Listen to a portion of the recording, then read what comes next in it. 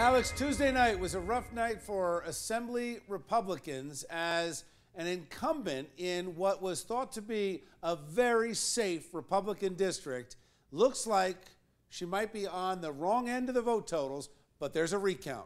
What do you got? Well, Bill, take a look at these videos. 16 is not going to change hands. You've got this little pocket of Princeton.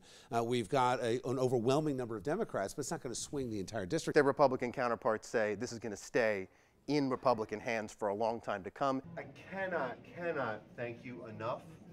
And I guess that would be the hint that if you don't already know, this is the beginning of a concession speech because we are going to lose by this much. That's yourself, myself, and Andrew Zwicker himself saying that Legislative District 16 was going to stay in Republican hands, and we were all wrong. Assemblyman Jack Ciattarelli, one of the two Republican incumbents, has been safely reelected, but the race between Zwicker, the Democratic challenger, and Assemblywoman Donna Simon is too close to call. Right now, provisional ballots are being recounted in the 4 counties that make up Legislative District 16. All the absentee ballots, the ones you mail in, and the votes from the boxes were counted on Election Day. Those are done. And the remainder are people who came to the polling place, weren't signed up for voting, and got these temporary votes that allowed them to participate. And the Board of Elections in each county is going to check to make sure those are valid. I came down here to the Mercer County Board of Elections. When we came in here this morning,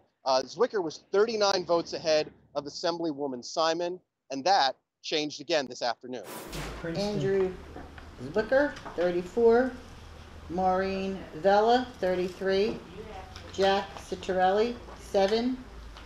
Donna Simon, 7. Legislative District 16 was seen as a safe bet for Republicans, but it looks like Assemblywoman Simon might be on her way out of the State House if these votes hold true. Tomorrow, Somerset County is going to count its provisional ballots. Monday, Middlesex County. This thing is going to go through the weekend. It will be at least Monday until we know what the final tally of all the votes that were cast on Tuesday are. And here's the other thing. It can go even longer because Assemblywoman Simon has until November 14th to officially challenge these results for a full recount, which means we go back to square one and do it all over again. It shows you this. Every vote counts.